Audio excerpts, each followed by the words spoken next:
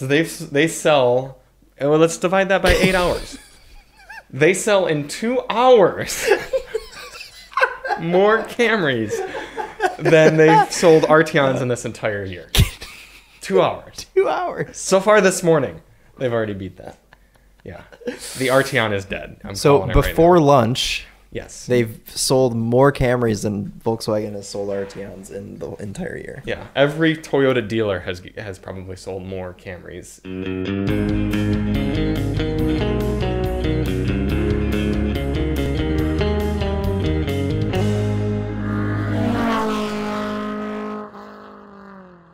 Problem is I actually quite like the Gallardo, like in principle. It's a V10, you get a manual. I like how it looks and everything. I just wouldn't want to be associated with people who own Gallardos. Here's the thing is when we're very famous and rich from YouTube, yep. I don't think I'm going to buy anything like that. I'm just going to keep buying shitty. Quantity over quality is what I'm going to keep doing. Because I have my Cayman, plenty nice for me. I don't need anything nicer than that. Well, you need an LFA. Okay. You're thinking really big. You think we're going to get that rich? I'm just saying if you had I would get an LFA. The opportunity presented itself. Yeah, or maybe like a Cayman GT4. That's like as crazy as I would go. Because also if you're thinking about it for content purposes, people don't care about crazy high-end stuff. I'm not thinking of it for content purposes. I'm literally thinking of it as what I would want to drive and own. People would rather watch a Buick LeSabre than a Gallardo. Yeah, I know. Yeah. This isn't for the people. This is for us. Well, sorry for thinking about the people. Yeah. No. Thank you for getting us here. We're going to go drive our supercars now. An LFA would be my exception, though. I would totally get an LFA. If I could have any car in the world, it would be a Carrera GT. Okay. A yellow Carrera GT. A yellow Carrera GT. I would probably have, obviously, an LFA. I don't know if I'd go LFA Nürburgring or not, though, because I like the active aero on the regular LFA, and the LFA Nürburgring has a fixed spoiler. You want the active aero so that you can turn it up while you drive through the city and just open your wing. Yeah. I also just like the look of it with the spoiler down. Yeah. It's more mature. That's fair. So I'd probably get a regular LFA, and I don't know what color I'd go for. So Toyota Corporate actually has a really cool one. They've got a red on red with silver wheels. And it's like totally, it's just owned by Toyota. Yeah. They take it to the events. It was at the Plano. I think it lives in Plano, but it was at the event that I was at, and it was just. Did you get to sit in it? You said it was locked. It was locked. Yeah. It's been spotted. It just hangs out downtown Plano. Like it gets valeted at restaurants and stuff. Wow. So whatever Toyota executive, I'm taking the LFA out tonight. Yeesh. That's pretty ballsy. Yeah. Yeah. Welcome to episode 29 of the Daily Motor Podcast, brought to you by All Brand Cereal, actually. And gluten. We didn't think they were going to come and sponsor this one, but they reached out at the last minute and decided to throw their weight behind episode 29. They're really happy with how things have been turning out here at Daily Motor, so thank you for your continued support, All Brand Cereal. They paid us with 14 boxes of cereal. Yep, we're living well. Yeah, we really are. Mm-hmm. This week, we've done less exciting things than the last few weeks. Things have been calming down a little bit. Yeah, well, it's been a little chaotic for me, though, just because of, like, other things. But right, yeah. But car-wise, not too crazy. Neither of us have bought anything. That's fine. Neither of us have traveled to drive anything. I've bought, like, 14 steering wheels, but other... Tell us about some of the cars you bought acquired steering wheels from. Well, the best one, which I think I just want to hang up on the wall, was a 86, 87 something. Lincoln Mark. That'd be a 6. 7. Mark 6? 7? Mark 7. Okay. No, I'm doubting that. Either way, Lincoln LSC. We'll call it that because that's what it's actually called. Okay. Pretty cool. I want to one day, and I've been collecting these old steering wheels. I want to make like some sort of an art. Like I want to take like a wall in my house and have it be all vintage steering wheels. So I have a steering wheel from a Porsche 944 that I'm keeping, and I've got one from a E21 BMW 3 Series. Mm-hmm. I might hang on to this Lincoln one and make it part of the display also. So. I know it would add a lot more work, and so it's probably not worth doing. But if you were to add this work in, if you were to like POV film your finding of these steering wheels, people would probably watch them on your channel because they'd be like, "Oh, look at that one!" And I'm like, yeah. Also, genuine excitement. Yeah, and we were thinking of different sort of things to do here on Daily Motor also. Yeah. So I don't know if steering wheel hunters is yeah, within our brand, but hey, let us know. Will, what do you think? Let us know. Yeah, hello, Will. Also, let us know what you think about just any other sort of videos. That's true. Yeah, we've got a new review style coming out in a few weeks. Yeah, you'll see that. It'll be interesting. Last week we had the Silverado and the Passat, and we filmed a little bit more of a vloggy, like lifestyle as we have the car sort of review. Yeah. So Silverado High Country. Used it for moving some things around. I've had some family members moving around this week, so used it for that. And you found that it was better than the F-150 in the stepping department. It was better in the stepping department simply because you have more surface area. And it's just a bigger area to step, and it's almost like stairs, whereas with the F-150 you have the old man step that sits, it just comes down, and it just hangs there, whereas it's almost like a traditional, more like a staircase in the Silverado. So well, in the Silverado, it's an actual, not only is it very wide and solid, but there's a back to it also, which I know is minor, but from a mental standpoint, it makes you more confident in stepping in because you can't step through it and breaking your ankle. Correct. Right. Yeah. Overall, it's just a better design. It's a little sillier, but I think it works better. Yeah. And then it's interesting that Ram doesn't have anything like that. Do they not? So the only thing Ram has is a 60-40 split tailgate. Oh, I've seen those. Yeah, I've never used one before. What is the purpose of that? I think the purpose is kind of similar to how in the Ridgeline you can open the tailgate sideways, and then it makes it very easy to reach into the back of the box. You can do that with the Ram too. You can open it sideways? Well, because it barn doors out. So you can barn door 40 this way, 60 that way, and reach in. I think they just didn't want to copy the Ridgeline. And part of that I think is smart because the Ram would be even wider than a Ridgeline is, and so that tailgate would swing out so far. So imagine being in a parking lot or something and trying to open that sideways. It's like people with Ford EcoSports. Exactly. Yeah. So by doing it split fold, it doesn't go out quite as far, I guess. Right. But it also looks very silly from behind because it looks like there's like a drip. Big line. Yeah. Are you excited for in like 14 days when those are all rusty? Rams just, as soon as they drive off the lot, they're rusting out. They start to rust. Yeah, I think I might have... the functionality of that's going to be like when it rusts out, and realistically in like 4 years. Yes. Yeah. I've probably mentioned it at least once or twice, but at Car and Driver, we had a long-term Chrysler Pacifica, and within 1 year of ownership, the hood was starting to rust. 40,000 miles. So it was warranted, obviously. Right. But was it warranted? Usually, so I've found that with a lot of warranty with corrosion, you have to have an actual hole. I think when it's within a year, the manufacturer fixes it. They'll fix it. Okay. Especially for Car and Driver. Yeah, right. Yeah, but still pretty embarrassing. So they just put a new hood on it for you guys? Something like that, yeah. I can't remember at this point. All I remember is that a certain employee at Car and Driver, I was riding with him once in the long-term Odyssey, because we had a long-term Odyssey and a long-term Pacifica at the same time. And I said, which would you have? And he said, well, I like the Pacifica more, but I would 100% own the Odyssey.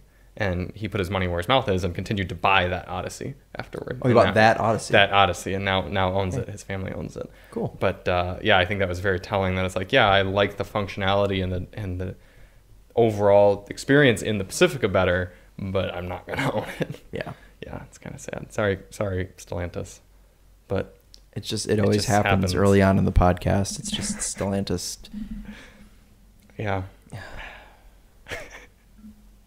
Leaves. As in, like, leave Stellantis alone. Yeah. But anyway, the Silverado, very good truck. So good. Yeah. After spending so much time in F-150s, I just cannot believe how nice that new facelifted half-generation sort of thing Silverado feels. Just very high. Ooh, burp from me today. Just feels very high quality. Yeah. Yeah, it's so well put together.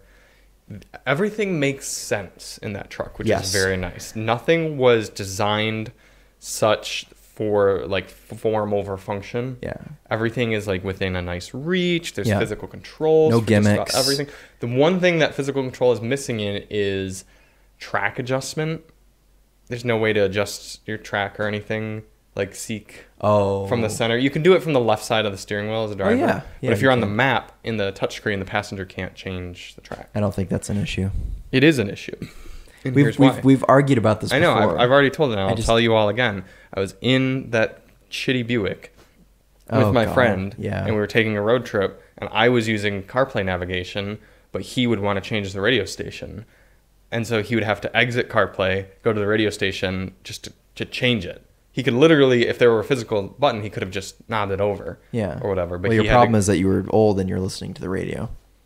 But even, I mean, other than using a device, then you already that still would have applied for USB music. It still would have applied for like a CD player. I guess if you were listening to a CD. You're Not right. that no cars have CDs anymore, I guess. Lexuses do, I think, still. Only some Lexuses. Yeah, they're being phased LC500 has a LC, CD player. Yes. Obviously, it'll probably be one of the last cars to have a CD player. Yeah, and instead of redesigning it to not have a CD player, they'll just stop making the LC. Like the SC. Yeah, and then they'll wait like 5 or 6 years, and then they'll come out with another cool convertible. And it'll be electric. Yeah. You know which car I wish Lexus still made? We'll get back to the Silverado, but the IS convertible. That was a rare car, only in the 2nd gen IS. That was it. Mm-hmm. Yeah, it's just a cool, because it's like if you wanted a 3 Series convertible, but you wanted it to run consistently, then you buy the IS. We've talked about this on the podcast before, and my aunt owned one of those, and it was like one of her favorite cars she ever owned. It was red. This is the aunt that now has a Camaro? No, she's a Macan. Oh. You have cool driving family members, like cool car driving family members. A lot of my family members have cool cars, and it's all just, I mean, none of them are car people. Right. They all just... a lot of them have nice cars. There's a Tesla in your family, Plaid, right? Don't you have an uncle out in California? No, that's Sean's dad has a Plaid. I thought you had a family member in California. He has a Mach-E. Mach-E, that's what it is. Yeah. My uncle in California with a Mach-E. Yep. His husband has a Cayman S. Cayman S. Porsche cab, very nice. like mine. Yep. Okay. And then I have the aunt with the Macan. Yep. Who previously had an A4, and before the A4 had the IS convertible. Okay. But currently a Macan. I have another aunt with a Macan. So I have 2 aunts with Macans. Is she the one with the Camaro? No, I don't think I have any. Do I have a family member with a Camaro? Maybe I'm thinking of no, you had a teacher. Math teacher has a Camaro. Yeah, old math teacher Camaro. So 2 aunts with Macans. My aunt, so the other aunt with a Macan, apologize if this is starting not to make sense.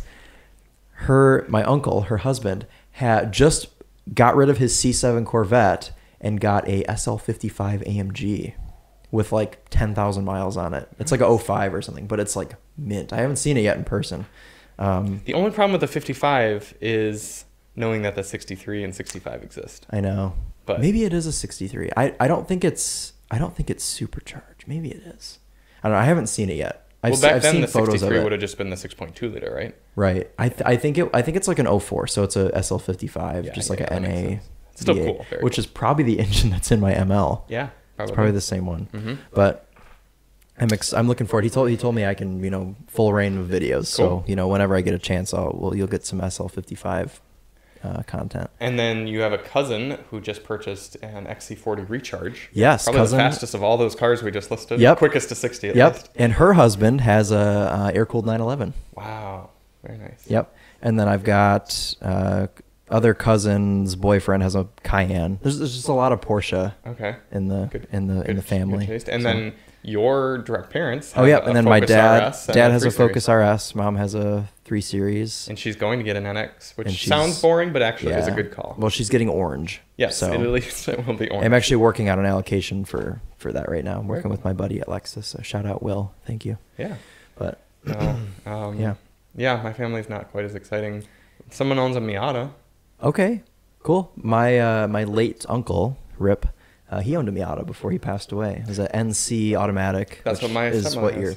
Yeah, and unfortunately, it was he passed away. I think 4 years ago or so. I wasn't in no position to buy. I was a poor college student, or else I probably would have bought it just because. I mean, my aunt, I think she sold it to somebody like dirt cheap. So kind of a shame. Back when Miatas were dirt cheap. Yeah, it was cool. It was black with like that what do you call it? Like a saddle colored interior, like a terracotta type thing. It was cool. It was like the Grand Touring. Right. It probably had every option. It was pretty well spec'd. And it was automatic. Your grandfather even owns Taurus SHO. SHO. Yeah.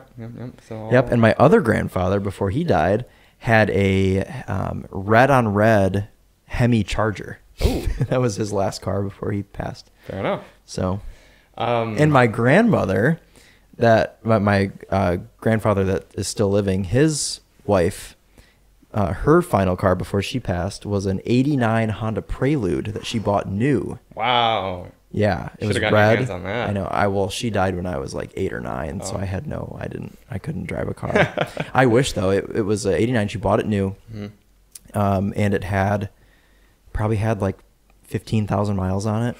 No rust. Always garaged. It was probably the cleanest Prelude in existence, like of that generation. Pop-up headlights. That's the same year our race car is, an '89. '89. Yeah. I mean, it was a base model automatic, so like it wasn't anything special. Still cool. Yeah. So there you go. Now you know what all my family members drive. Yep. I'm probably forgetting some other cool ones too. Yeah. But if I think of them, I'll blurt it out.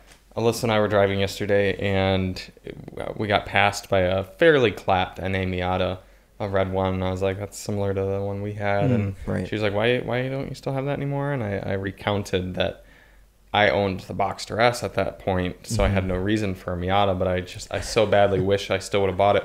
So my father sold it for $1,000. Oh. It's a perfectly running, high mileage, but well Didn't have taken any care rust, of. did it? No, small amounts. He had the rust cleaned up on it. Oh, okay. So it was in quite good shape. Right. And $1,000 for a manual first year NA Miata with manual everything.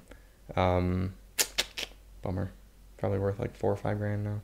Yeah. Well, it's okay because I sold my. I don't even want to talk about it. I sold my '96. Get some tissues here. I know. '96 1.8 manual, limited slip, red, mint, like not a speck of rust on this car. Mint interior. It was owned by an old man. Ran and drove great. It had 130,000 miles on it, which isn't terrible. Not bad for Yours Miata. had like probably 200. Yeah, 200. Yeah. Sold it for $4 grand in 2018. And the worst part about that is that I sold it to buy an E90, which was the biggest piece of shit. One of the few cars you could buy that still wouldn't be worth any more right now. No, I think I paid like $6 grand for the E90. It'd probably still be worth that now. Right, but the Miata would have appreciated. The Miata would have been worth pretty much everything would have appreciated except for the E90 wouldn't have. But I think the Miata, I probably could have gotten $7 or $8 grand for it in this market. Maybe like six or seven. Right. But no, it was a very nice. It was a very, very, very nice car. Yes. Yeah. So I don't remember how we got on Silverado. Oh, comparing it to the F-150, I think. Yeah, and then we just went off the rails from there. But totally. The Silverado has the 6.2 liter, which great takes motor. premium fuel. Well, I bet you put regular in it, didn't you? I did. Yeah, you did. Well, because I figured it would slosh around with the premium. And yeah, because I put a full tank of premium in it. It was $80 or something. Yeah. It doesn't need premium. It's not that high. Well, EPA tested it on premium, so for you guys, I ran it on premium for the fuel economy test. Yeah, F in the chat for, or just super thanks in the F chat. in the chat for my Chris. wallet. Yeah, Chris's wallet. But you texted me, I think, or said something to me. I think you said when we were driving it in the first impressions, you said it's so nice to be in a full-size truck with a V8. Yeah. After being in so many EcoBoosts. It sure is. And it's nice to operate a shifter that doesn't make you want to blow your brains out. And it's nice to have a 10-speed automatic that shifts butter properly. smooth. Literally all sorts of driving, highway, city, everything. It never stumbled. It was always on. It's better than a Honda 10-speed even. Like it's just always. It's one of the smoothest 10 speeds. Yeah, you barely feel it shift. Truck had 22-inch wheels, which I'm not a fan of. Yeah, and they were hideous. Yeah, the ride was not fantastic. I think the F-150 might have slightly better ride, but again, driving around in 22s, I'm sure the 20-inch wheels would have rode better. I think that simulates a better ride because nothing rattles on the inside. So you don't know that it's like a little bit crashy. Chris actually went and drove an F-150 Lightning. Yeah. And you drove the Silverado there, and you got in the Lightning, and everything creaked and squeaked and rattled. And like the infotainment, like inputs take 5 seconds to register, and it's just not only that, but you have to operate the infotainment system just to turn your heated or cooled seat on. So there are more things that you have to wait longer to do. And not only that, I let 3 or 4 of the Ford employees sit in the Silverado, and they were like, "Whoa, this is nice." Yeah. So that to me was telling because they sat in, they were playing with everything, and they were just like, "This is just a nice vehicle. It's just very high quality." And the interesting thing that Chevy did is compared to the Ford and the Toyota, the new Tundra, Ford and Toyota both went for a wow factor. You get in, and that initial impression is very Yes. like, whoa, Yeah. it's expansive. All the materials are very high contrast, sparkly. So you're more initially impressed by those ones, and you're willing to be convinced into some 8-year-long loan at $1,000 a month into one of those trucks. The Chevy is more understated, surprisingly, even being the High Country. Yeah. And it's just more of a nice, like, functional day-to-day, like, I'm just happy to be in this truck. You explained it as nothing bothered you by the end. Nothing annoyed you. And that's fairly high praise, because we almost always find something to be annoyed about. Yeah, I wasn't annoyed. Yeah. Like I said, I thought the wheels were ugly, but, like, who cares? You know, you get in that truck and nothing's rattling, nothing's creaking. You're not touching anything that's just like, ugh. Yeah. You know, so. I will also say, and maybe this is because of the smaller steering wheel, the way the power steering's calibrated, I don't know what exactly it is. That truck felt a little bit more cumbersome to drive just on a daily basis compared to Rams and I kind of felt the opposite. Okay. Because I was mentioning to you earlier, I feel like the Fords simulate bigness. Like they put like a massive steering wheel in there, and it's, I don't know, I felt like I had to do more steering in F-150, but maybe just because the steering wheel's bigger and the interior is a little bit more open. Yeah. But no, I just felt there was kind of by the end of the weekend of having it, I was kind of like I wasn't looking forward to going and driving the Chevy. Okay. I was like, I'd rather drive my Maverick. That's very light and easy to whip around in. You know who gets steering right in the big SUVs is Lincoln. The Navigator steering. Oh my God, that was the easiest big SUV to maneuver that I've ever driven. Yeah. And the Navigator was awesome. And I said that in my Expedition review. I was like, I wish this had the Navigator steering, you know? I'm going to reach out to Chrysler and see if maybe we can get like that blue Ram that was at Mama or something. Some sort of Ram. Yeah. Normal 1500 for us to review. Because I can be a douchebag all week too. Yeah. Yep. Get us a... I just realized we have to go to Dearborn today. You said being a douchebag. I remembered we have to get the Slingshot. Oh, crap. Can we get food on the way? Yeah. Please? Okay. Yeah. What was I going to say? Oh, is it going to rain? You can keep speaking. That's dope because I'm not driving the Slingshot back regardless. No, it's not going to rain until 8. We're good. What was I going to say?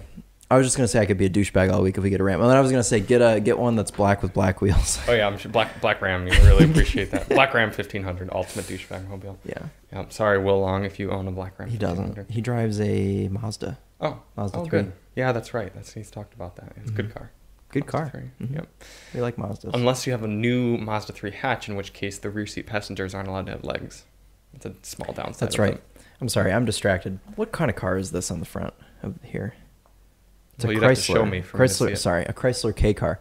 This looks remarkably similar to my Mercedes. It does. The grille and headlights. Mm-hmm.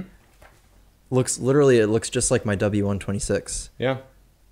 Sorry, I just maybe they're like, hey, our cars look so similar, we should just merge companies. And then they did. Yeah, exactly. I like the other one that says, "Is racing a white man's sport?" Oh God. Yeah. At least they were being woke back in the 70s. I don't think is that wokeness? Yeah, because look at the little something right above it, like colors need not apply or something. I think it's shining a light on the fact that there was racism in racing. Oh, I see. This is from 1969. 69. Holy crap. Yeah, it's a nice year. Nice. So yeah, we need to get the Ram before we can make the final judgment. But I would say at this point, the Ram and the Chevy are my top 2 favorites. Although I would get the GMC because I think the GMC looks better. Okay. I just wish that Chevy did a more exciting variant of the truck. Because, that's what we were talking about a little bit. Although not that you and I would ever buy that one. We wouldn't. It's still nice for it to have. No, but like, Ram's got the TRX. Ford has the Raptor. I guess, they give you the ZR2, but in the powertrain department, it's not anything different. No. I would even like to see something street oriented because we get all of these off-road performance trucks like the Raptor and the TRX, but it would be cool to have like an OG. You remember the OG Ford Lightning that was just a supercharged V8 Well, and then they had the Silverado SS. And Silverado SS, and Dodge did the Ram SRT10.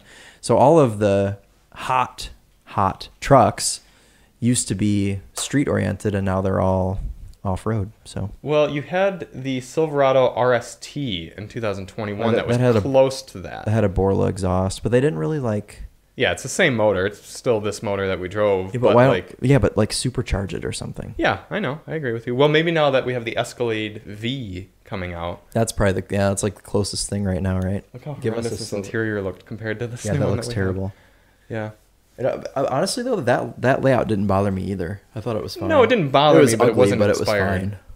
And just look at how much nicer the Sierra looks. It does. It's a very, very nice. I would get this kind right here with the... I don't need the AT4 in this, but I like the darker grille. Can you get Super Cruise on the GMC? I hope so. Because, yeah, we need to talk about Super Cruise. Yes, we do. Excellent. Epic. Best self-driving feature that we've ever driven. So I did no research on Super Cruise before, which I probably should have, but in a way, oh nice. It was nice to just be sort of surprised by Super Cruise. I was on the highway, and part of this whole moving process we did this week, and I was like, oh, you know what? I should try out Super Cruise. So I did, and it's driving itself. I'm like, okay, yeah, no, this is fine. Mm-hmm. And then it initiates a lane change by itself, and I was like, whoa, okay, so it does that, and it's lane change complete. Actually, you know what? I started out, I used my turn signal. I was like, oh, let me see if it'll change lanes. And obviously it did. Mm-hmm. And then it started doing it by itself, and it was just the coolest thing. And it does a great job. There's no hiccups. There's no like confusion with the system. It's just very straightforward, very, very easy and efficient. And there's no beeping. Did you notice that? There's no. never a beep to engage, disengage, or anything. And even when it's like, if you look away for too long, it starts flashing at you. But it doesn't start beep, beep, beep, beep, like anything. It just flashes the little radar. It's very nice and just unintrusive. Because that's my biggest complaint about Tesla's autopilot. Turn it on, boom, boom. Yeah. And then you're driving, and if you need to change lanes, it's boom, boom. Yeah. It turns your music down and everything just to do that. Yeah, it gets annoying if you're having a conversation or anything like that. Right. Yeah. No, it works so well. So I like the input it gives you when it's about to do an automatic lane change. It vibrates your butt cheek. So if it's going to change left, it vibrates your left butt cheek, and if it's going to change right, it vibrates your right butt cheek. Yes. So you know which direction the truck's going to go. And not only will it automatically change lanes, it will do it ethically and nicely, because if it passes someone on the left, say it's a 2-lane highway and you're in the right lane, it passes someone, it will then get back over to the right to be polite to other motorists. I was worried it wasn't going to do that at first, but it does. It sure does. Yes. This is what Chevy's missing out on. The Denali Ultimate. Oh, yeah. So, yeah. Let's try to take a look inside here. So this truck. Look at that. My friend Omar that I met in Plano at the Toyota event, he had just gotten done with his week-long loan on a Denali Ultimate. Okay. And then he came to drive the Sequoia Capstone, and he was just like, well, man, that Denali just totally ruined this for me. like it's just such a nice vehicle. Yeah. This Look is at the wow that. factor. That is beautiful. That the High Country needs. And I get that High Country is actually fairly reasonably priced, but you have to be careful, because if you start diluting what the top model is by adding even like more top model to it, no, fuck off. Then let's chat with somebody. Oh gosh, sort of degen we'd get. But yeah, look at this very nice wood. I love this color. It's like an orangish reddish leather. You have the Super Cruise. You have physical controls. This reminds me of King Ranch. Yes, this looks very King Ranchy. Although I would like to see a little bit more color on the dash. It's very, very just one color. You think it's a leather dash? Oh, definitely. I can see the stitching. You don't think it's fake stitching? It could be fake stitching. I would hope it's not on a Denali Ultimate. That's the other thing. And this one is actually looking like it might have more speakers, but the Bose sound system was a tad underwhelming in this Silverado. It was like a B tier. Yeah, but just barely B tier. Just like barely squeezing in there. Yeah, so compared to the B&O Ultimate, or Unleashed in the Ford, which is Ford has the upper hand. Yeah, the tier. Sound system's really good in the Fords. That's the one place. If you only care about sound system, or if you want to sit on peeled cows in the King Ranch, it's a very, very cool trim level. Cows. I'll always back up the King Ranch. I think it's really cool. It's cool that they still offer that. I think I would get. I'm going to configure my Sierra for all of you here, since I know you're very interested. Everyone's interested. We're going to go 4-wheel drive. We're going to go. Can you bring me back to configuration? There we go. I want a double cab with a long box. No, so why'd they give me regular cab? That's a work truck. Can I not get double cab with a long box? It disappeared. Double cab with a long box? Yeah. Those look so silly. No, they don't. Double cab Because that's it's extended It's cab not is what I want. It's extended cab and with the long bed. Yeah, why not? I just think that those look kind of silly. Well, hopefully this is at least a 6.5 box length. What's 80 inches? Oh, that's long enough. That's long enough. I just don't want a 5-foot bed. This is fine. So I would get a double cab standard box. Can you get a 6'2" with the Steelies? Probably not. Let's see. No. Let's make it a burnout machine. No, but I would get an Elevation. That doesn't even look like it has a leather steering wheel. Probably doesn't. I mean, this is a professional grade work truck. How are you speccing this? Are you getting... I think I'm going to do the 2.7. Because that's another thing that we forget with the Chevys. That's a 4-cylinder, isn't it? Is the 4-cylinder motor is actually quite big ass good. 4-cylinder. We should drive the people right next door to us have one, and you should drive it sometime because it's. Oh, the black Silverado they bought? Yeah, should do a film that. winding road video for it. I'm sure it'd probably do very well. So look at this. It's a very attractive truck. Nice kind of dark grille. Super Cruise. Well, I think I'd have to do without Super Cruise because you probably have to pay a buttload I'd get the of money. 3-liter Duramax. You never tow. Yeah, but I just like that engine. Is it wrong to just like that engine? No, but you have to pay the price for it. What is dynamic blue? Also, who's to say that if I had one of these, I wouldn't tow? What is that? The only way you're gonna drive your Cayman is to tow it around? Put a lot of miles on the Cayman this year on a trailer. Enclosed so that nothing would get on it. Enclosed, yeah. Yep. I drove it the other day. Yeah, I know. I'm teasing you. Yeah, you've probably driven it more so far this year than you had at this point last year. Probably about the same. Nah, okay. I don't think I need the 3 times. X31 off-road and protection package. That would just make it worse. Do I want rear wheelhouse liners, which are Silverado didn't have those. Oh, I do need an integrated trailer brake controller. I think they have a chip shortage right now for fender liners. Right, for fender liners. Oh, man. What? I can't have the preferred... This is what bothers me with building American vehicles, is apparently I can't have the preferred package with the motor that I want. I know. This is why we only spec Porsches, because you can just build them any way you want. Literally any configuration. And then they'll build it and ship it to you, and it'll go down in the Atlantic Ocean. That's right. Yeah. You don't even have to deal with the hassle of delivery or anything.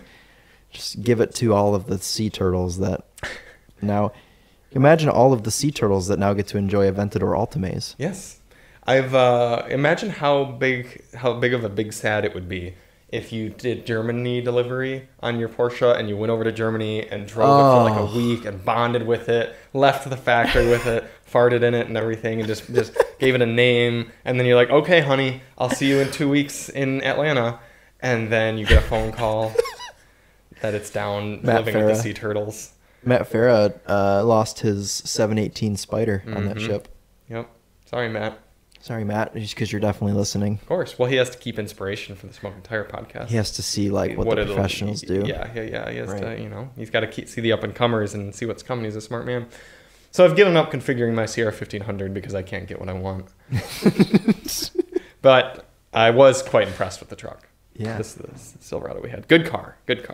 Also this week, the 2022 Volkswagen Passat Limited Final Edition, one of 1,973, finished in racing green, one of 423. Yeah. And for all of that specialness, not very special. No, but it did have fake wood trim on the dash. Yeah, we had 2 cars this week with fake wood. Good week. Was it fake wood in the Chevy? I'd have to be. It was matte. It was a very nice feel. It was nice. Yeah, it looked nice. I always appreciate when I go to the junkyard and I see old, deteriorating cars that have real wood. You can tell it's real wood. My Mercedes. All of that wood. It's like solid wood. Yeah. There's not even a glaze on it. It's just like a piece of wood. Daily Motor top tip, Chris likes solid wood. I do. That Passat was let down by its 2-liter turbocharged motor. And the throttle response and the brake pedal feel. Yes. And the dim-witted 6-speed. So if you don't enjoy driving, Passat's a good car. Lots of space. I still think nice the Passat's interior. a good car because it's very efficient. It's got tons of room. It's luxurious enough for a $30,000 car. I mean, you've got nice, in that anniversary car, whatever, final edition, really nice brown leather. Very premium looking wheels. The chrome, we agreed. The chrome works. The chrome works on that car. The green could be lighter. It's very hard to tell it's green. Yeah, I know. I thought it was. It's funny that Passat sat in my driveway for a few days, and it was cloudy, and I forgot who it was someone that lives in my house was like, "Oh, I didn't realize that car was green," and it had been there for like 2 days. It was funny because like the sun hadn't come out. But yeah, you really got to have some sun to see that racing green. I think it's funny that they call it racing green and not British racing green. Well, because I thought British racing green is blue. No. Oh, I'm thinking of Swedish racing green. Yeah. Sorry. British racing green is what you get on a. Wow. Emily's muffins are just really hitting you hard today. British racing green is what you get on a Mini. Ah, that's right. Yeah. They don't even allow you to configure a Passat anymore. Well, you can't have a Passat anymore. The Arteon starts at $40,000. Is that a typo? Holy shit. Who's paying $41,000 for that car? No one is. I read an article that said that, and I don't know if this was true, but Volkswagen sold like 20 Arteons in the first quarter of this year. Well, at $40,000. Look at this. SEL Premium R-Line before destination starts at $49,500. That's a $50,000 car. You're getting a shitty Harman Kardon in it, 20-inch wheels that are too large, a camera that you're not going to be able to use. What powertrain do you get Park now? assist that doesn't work. Isn't there a better powertrain now in the Arteon? That's why they hiked the price, because it's like a turbo now? I don't think so. Or like a V6 or something? Let's see. Or no, it's not. It's still a 4-cylinder turbo, but it's from the Golf R now, so it makes a little more power. It makes like 300 horsepower. This is the build configurator. Nothing. No. R-Line 2-liter turbo 7-speed DSG. More information. So that's what it... The one we drove... 300 horse. That's what it is now, because the one we drove had like 220. Yeah. And also, I don't think it had a DSG, did it? No, I don't think It's so. just an 8-speed auto. Right. So they listened to my review, because I said, what this needs is 300 horsepower and a DSG. And what does it have now? 300 horsepower and a DSG. So we should get one of these. But it also has all-wheel drive, which is going to slow it down. And it's $50,000. But it's so pretty. Oh, God, it's attractive. It is one of the most attractive cars on sale right now, I would say. Oh, and you do get driver's seat massage for $50,000. I bet it sucks, though. Yeah, you're right. It probably does. Probably just barely, like, pokes you in the back. Well, you can choose between 5 colors. Yeah. You can't even get that pretty, like, poop yellow anymore. Good. I hated that color. It is a pretty car. Over in Europe, I saw wagons. Yeah. Arteon wagons. Oh, you can get Stone and Raven. I'm going to say this is last model year for this car. Yeah, at least in America. Yeesh, yeah, you can't. I'm going to try and find that article that said how many they sold in the first quarter of this year. Let's just do... It was like 4. Good car, bad car, Arteon. Is that what it was? No, this is sales figures. Oh. Scrolling down. 2022. Oh, last month they sold 40. Oh, you're right. So in January they sold 15 total. Yes. 15, 15, 17, 42, 40, 40. Right. Okay, so that article was probably pretty accurate because in first quarter they sold like less than 100. Yeah. Less than 100. Oh, much less. They sold. They sold 47. See how many Camrys Toyota sold. Can you do that on here? Yeah. Okay. Get out of here. Shoot. So let's just keep in mind, so far they've sold like a few hundred this year. Oh, right here. They haven't. 169. They've sold 169 Arteons and we're in July. We're in July. That's so sad. That makes me want to cry. They probably sell that many Camrys in one day. At one dealership. Go. Oh my goodness. So far this year they've sold 135,000. So don't tell me that sedans are dead. No. Just tell me that people are stupid by asking $40,000 for the base model. Yeah. 135,925 divided by it's been about 180 days in the year so far. So they sell. Well, let's divide that by 8 hours. They sell in 2 hours more Camrys than they've sold Arteons in this entire year. 2 hours. 2 hours. So far this morning, they've already beat that. Yeah. The Arteon is dead. So before lunch, yes, they've sold more Camrys than Volkswagen has sold Arteons in the entire year. Yeah. Every Toyota dealer has probably sold more Camrys. Do you think maybe it's a supply issue with the Arteon? No. I think it's more of a demand issue. No. I mean, it might be a little bit of a supply issue as in, like, dealers have fewer on the lots, but dealers probably are trying to not order any because they never sell. Yeah. It's not like they sold great in previous years either. It's always been a poor selling car. Which is just such a shame because it's so pretty. Yeah, it's just not. Oh, they sold 5,000 of them last year. Yeah, you're right. The sales figures had been going up until 2022. How about in Canada? They sell more in Canada, interestingly. Oh, wait, no, 2020. They're not selling them in 2022. They sold like less than 1,000 of them total in Canada. Yeah. That'd be a collector car someday. Let me see. Yeah, you're right. When one pops up, we'll be in doing the Copart segment in 15 years and be like, look, it's an Arteon. Wow. What was I going to look up? Good car, bad car. What's a car that you would think has sold fewer than the Arteon this year? Let's do LC 500. I bet that has sold more than Arteon. Lexus LC sales figures. This is going to count the hybrid in here too. Yep. Probably. Way more. 833 so far this year. Yeah. So they're selling 4 for every one Arteon. Yeah. 2,700 last year? I feel like that's not bad. No, not bad at all. It's been going up too. Realistically, people have been watching our videos. Yeah, right. God, we have like 20. Between the 3 channels, we probably have 20 LC500 videos or more. What is something that you think sold less than Arteon? What's Koenigsegg. That definitely sold fewer. Yeah. I can't spell Koenigsegg though, so we can't search it up. No, a Quattroporte. You think they've sold more Quattroportes? Oh, yeah, absolutely. I feel like Maserati doesn't have any problem selling cars. They just sell them to degens that came into some money. Sorry, Stellantis. We always find a way. They definitely had sold more. Oh, wait, that's only till 2018. They only sold 300. Oh, here we go. Wait, why? That's Canada. They're not showing U.S. sales figures anymore for the Quattroporte for some reason. Okay, well, in 2017 they sold 314. How many they sold? Do they still make Canada? the Quattroporte? Yeah, they do. Yeah, right? they do. Do Weird. They? They must. Let's see. I think the Arteon has got to be the lowest selling car. There's no way anyone sold less than 200 vehicles this year. Any mainstream company. Quattroporte would be under... Do they have Stellantis as a brand? No, they don't.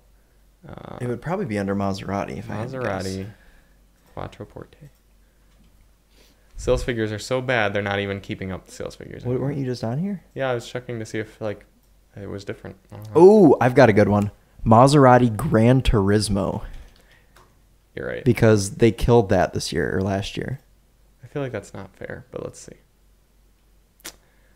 Yeah, that one ends at 2018 as well. They've just stopped collecting sales figures for Maserati apparently in the U.S. Maybe Maserati's like not required to report them anymore. What about what are some more esoteric brands? This Lamborghini, the Huracan.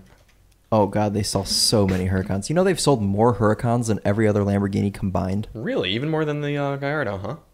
Yeah, I think if you don't count the Urus, because this was before the Urus. Good car, bad car doesn't show Lamborghini apparently either. Good car, bad car. It's just Lamborghini as a whole. Yeah, they don't. How about what's a car that Mercedes E-Class wagon? Oh, I'm sure they've sold more of those, so? And that wouldn't be broken out anyway. BMW, they don't make the i3 or the i8 anymore. What about? How about Fiat 124 Abarths? Oh, I bet they don't sell any of those. That's true. Or Fiats in general. Who buys Fiats? What Fiats can you even get? Is that the only Fiat you can buy now? No, you can get like the 500X and 500L still, I think. You definitely can't get the 500L. Wow, they don't sell any Fiat Spiders. Wait, go down. They've sold 9 this year. So we found a car that sells worse than the Arteon. The Fiat Spider. Davis, if you're listening to this, Davis Adams just recently bought one, but I don't think it was new. That's the other thing. That can't be right. They had to have stopped. Halfway through 2021, they had maybe to they stop stopped making them. them. Yeah, maybe they did. Yeah. Let's see. Oh, shoot. That's 2017 was a big year for them. Fiat 124 Spider. I don't think you can get any Fiats anymore. Fiat USA. You can't get Fiats, can you? Vehicles. You're right. It's only the 500X. One car. So they're still managing to Can sell we get one of those? Fiat. I've never spent time with a Fiat. Do you think they have one in the press fleet? It kind of looks cool. Yeah, it's kind of a cool car. It's just a Jeep. Is it a Compass? It's probably a Compass. Oh, okay. Oh, yeah, look at that shift knob. Yeah. No, I don't want it. That's how quick you were convinced not to want to drive it. Yeah. Ooh. Is it the Tiger Shark? It's probably engine? a Renegade, actually. It's probably a Jeep Renegade because I think it's pretty small. And I don't know what motor they put in. I don't even know if they put a motor. You might have to do it Flintstones. Can we check? There it is. What is it? Just 210 pound-feet of torque. So no horsepower reading. No. Oh, can we build specs? One? No. What's the trekking? I don't want to know. Pop. These are their trim levels. Go up. Pop, trekking, sport, and trekking plus. I want to do trekking. Let's get a trekking plus. Recommended fuel for your $26,000 Fiat 500X is premium. For all 177. Oh no, it's a 1.3 liter. It's probably a little turbo engine. Yeah, probably. A little high compression. It has the 9-speed automatic, which is dreadful. That's a terrible transmission. There's some poor soul out there right now who owns a Fiat 500L. Go to sales figures of these. Who's putting premium in it because some dealer told her, yeah, it runs better if you put 93 in there. Can we see sales figures for the 500X, please? Of course. I'd be happy to. It's probably going to be way more than... It's probably a couple thousand. Yeah. Oh, yeah. Let's see. Drum roll. Oh, lower than I expected. 2022 only has 166. So they sold none for the first 3 months, 84 in April, 1 in May, 81 in June, and none yet in July. Yeah. Wow. But it peaked in 2016. 12,000 people bought 500Xs in 2016. Yeah, it was a good year. I feel like 2016 was just a good year in general. Much better than now. And then like everything just went to shit after 2016. Yeah, except for us. That's true. Yeah. Daily Motor we're Top different. Tip. Start be a us. YouTube channel. No, Daily Motor Top Tip. Be us. There you go. Including you, Matt Farah. So Volkswagen Passat, car that's not being sold anymore, so it doesn't matter if it's a good car or not. But I would give it good car status. I would barely give it good car it's status. so cheap. Yeah, it is pretty cheap, but it's cheap because you can't buy it anymore. Yep. Well, if you're one of the 1,973 people that got an allocation, I'm sure they flew off the shelves for a Passat Limited. Congratulations. And should you ever get lost in the city of Chattanooga, you have a little map right on your cup holder. You can pull your cup holder insert out, and it shows you the map of Chattanooga. And if you flip it over, you can see how limited your color is. Correct. I've heard Chattanooga is a very nice town. I've never been, but my buddy Ben told me it's a nice place to be. A little bit of crime there, but like it's pretty. A little crime. Yeah, a little bit of crime. Okay. I mean, we live in Ypsilanti. We're okay with a little crime. A little bit of crime. A little bit of crime. Some perps running through the complex. Running around our building. Yes. This week, we were going to have a BMW iX. We still are. We still are, but now we have to wait 2 days for it. But in exchange, they bargained with us and are giving us the M60 version, which has, I believe, 610 horsepower, which is a lot of horsepower. Bashful Bavarian beaver. I don't think many people have reviewed this car yet because this edition is coming later. Why does that only say 530 horsepower? Where did you see 600? Somewhere on the internet. The one that Chris drove had over 500. Yeah, right here. This one says 619 horsepower. Let's look at, I don't trust hotcars.com. Let's just go to BMW's website. Let's go to, what was that? What was that one guy's website? You know, the meatball that you beat in autocross that was very upset. We haven't talked about him. Yeah, no, I don't think we need to. He'll come find us. Guarantee he drives a Ram. 100%. Come beat us up. He will drive a Ram to our house and beat us up. Right here on BMW's website, 610 horsepower. I'm surprised. 3.6 seconds. That's going to feel so fast in an SUV. Because BMW always underrates everything. Probably makes 600 to the wheels. Yeah, probably does. Yeah, I am very excited for this car. It's ugly, but I've heard it's magnificent. Look at that rotary knob. That is beautiful. It's a crystal finished rotary knob. Feel the luxurious thrills. Look at that wood, Chris. Bring the heat. This is a candidate probably for my favorite car of the year. Okay. Because the i4 is up there. Very, very high. I loved that i4. Yeah. That was a great car. Yes. If it weren't for the fact this car is so butt ugly, I'm sorry. That's okay. No. It has to be. I know. Yeah. We bitch about how everything looks the same. Mm-hmm. And then BMW comes out with something that looks different, and we still bitch. Yeah, so I'm not bitching. But someone could come out with things that look good, then we wouldn't bitch.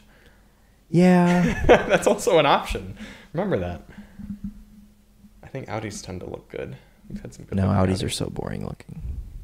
RS6 was nice.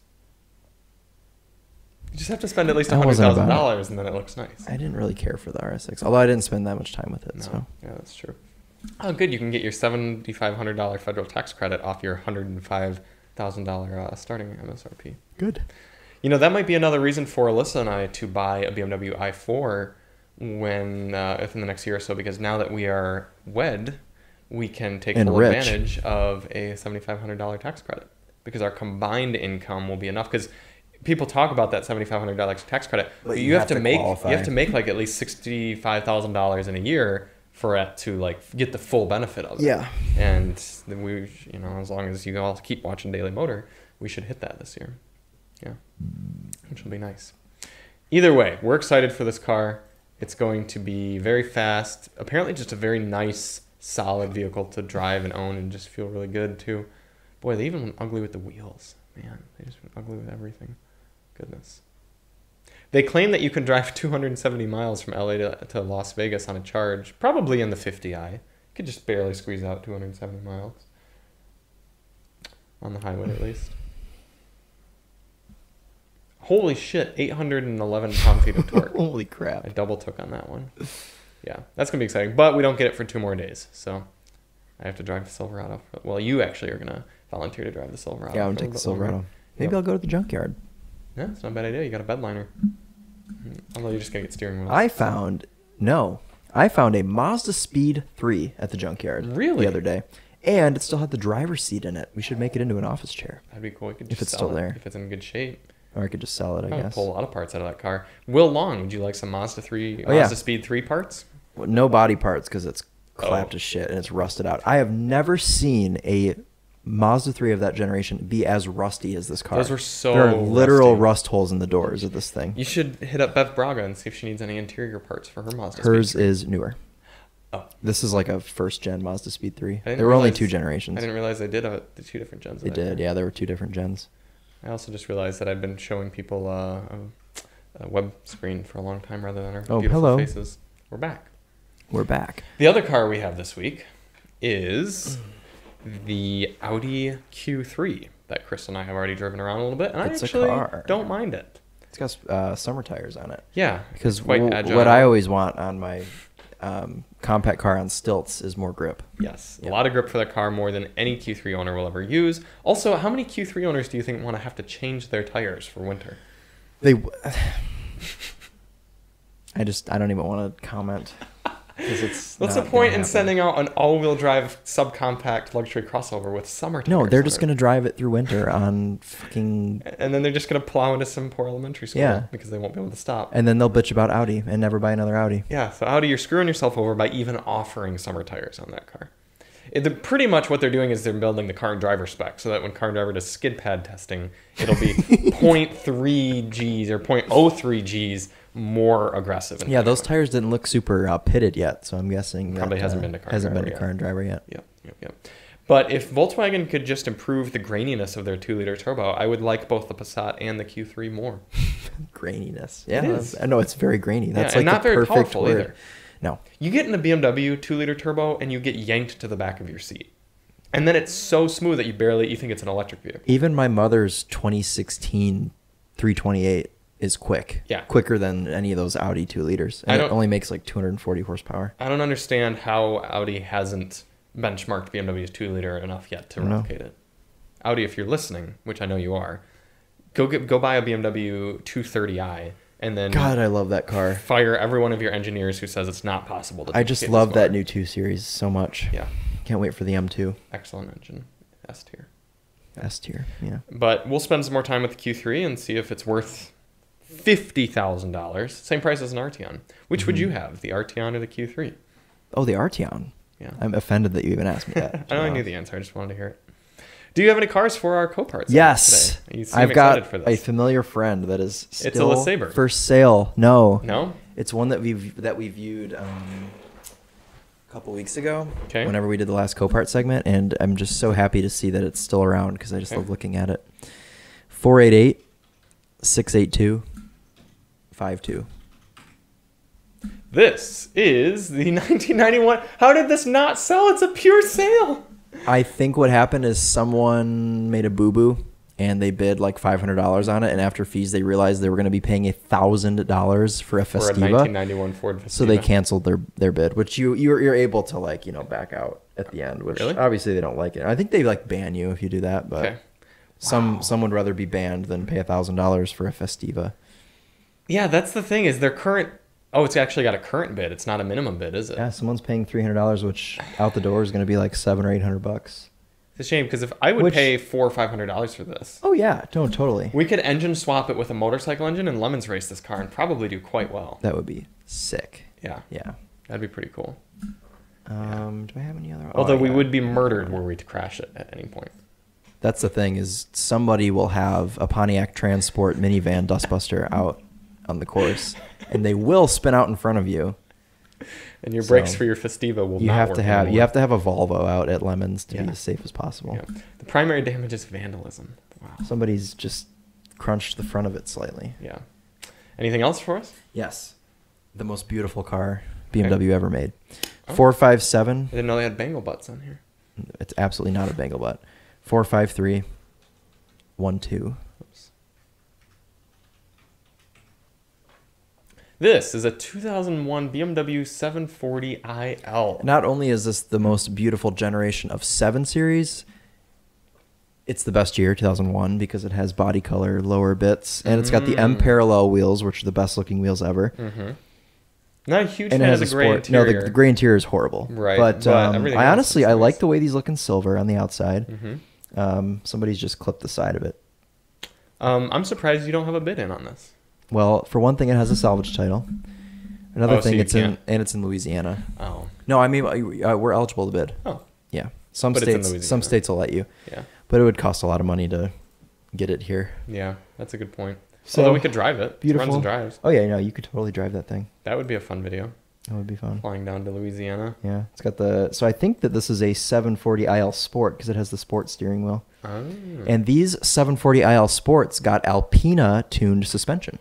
Really? Because that's what you want in your floaty 7 Series is a stiff sport suspension. I don't know that it's stiff. It's probably just not stiff. Alpina. It's just it's less not stiff. They got a sport steering wheel, Alpina suspension, and a couple other things. Okay. Yeah, here's a photo of it running, and I don't see any warning lights. Yeah, and all of the pixels are still on the cluster. Yeah, that is remarkable. That would be a very cool car. It's not a manual though, right? No, they didn't come manual. Really? No 7 Series? In Europe they did, but not in America. Okay. People I guess swap that them makes over sense. here. Sure. Yeah, that would be cool. If it were close, it'd be very hard for you not to be bidding on that. Yeah, because I mean, you just throw a fender and a door on it. And Yeah, or drive it as is. I mean, you wouldn't because it's beautiful, but I would because I don't have any taste. Yeah, I mean, the door looks like it's still You operates. would knock the even mirror so- off. The mirror's still on You it. could probably PDR a lot of this door and then like... Nah, I don't think so. No? No. Okay, it's just too much. It's very baconed. Yeah, fair enough. Maybe the rear door. Rear door looks quite a bit better. I like how someone's willing to pay more for a Festiva so far than they are for this. I know, it's a shame. Yeah. Festivas are cool. There are like no Festivas left. Yeah, that's a good point. Where else do you get a Festiva? Yeah. There is. It's probably an enthusiast that's bidding on that. Yeah. Because like, what dealer wants a Festiva? No, yeah. What parts yard wants a Festiva? Mm-hmm. What person that's just gonna scrap it wants a Festiva? It has to be like an enthusiast that's gonna like fix it up and drive it. Yeah, good point. Yeah. Anything else? No, I don't think so. Okay, cool. Well, thank you all so much for listening. Next week, we are probably not going to have too much interesting, although we are going to get the Polaris Slingshot today. We totally forgot to talk about that. We are picking up a 2022 Polaris Slingshot. You that we should will daily have for that all free. week. You should daily it all week. That would be a good lifestyle video. It would be. A good Even in the lifestyle, rain and everything. Living with a Polaris Slingshot. Where is it gonna go? Here. Where? Can't. You're not getting it in here. I just forgot. Yeah, you're not that getting there's it in a car here in now. the way. That's Yeah. not good. I'm going to have to talk to Keone about that because it doesn't have a roof. No. I mean, I can park it in my garage for the time being. I think... Put it in your garage at home. Yeah, but then Alyssa has to park outside. And also then I have to, like...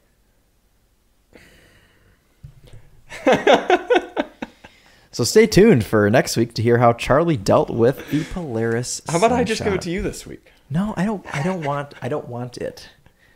That's too bad. You have to have it. Damn it. What are we going to do with the Slingshot? I think I'm going to have to do a motorcycle versus Slingshot video. Oh, yeah. No, you totally should. Although I don't really know what there is to compare between the two. But it still might do well. And then I was kind of hoping I'd have a Can-Am Spyder by now. And we could have compared those because it's both 2 wheels on the front and one Isn't that the rear. Riker? Riker and Spyder. There's 2 different What's models. the difference? Spider's like a big boy. Like it's like more luxurious. Oh, that's like the more larger, boomerized one. A little bit. Yeah, they'd resent you for saying that, but kind of. Sorry. Because you can get like a very sporty Spyder too. Okay. But yeah, it's like the Riker's like the cheap small one. That you take to a skate park. Yes. So thank you all so much. Tune in for the next few weeks to hear how we manage life with a Polaris Slingshot. And I think we'll actually like it. I'm hoping that Chris spends some time behind the wheel and he goes, I think you're gonna feel similar to how you'll feel when you drive a Ram for the first time. You'll be like, this is excellent, but I would never want to be seen owning one. And that's the reason. It's like me with a Gallardo. Yeah. Yeah. Because think about it. It's gonna be lightweight, stick shift, sporty machine. One wheel in the back. Right, but it is a 305 section wheel, so like I see videos of people crashing them all the time, so I'm just gonna try not to crash. I mean that's an admirable goal to have. But be careful. Yeah, good boy. Neat. Well, we'll catch you next week. We're Charlie and Chris with Daily Motor, and as always,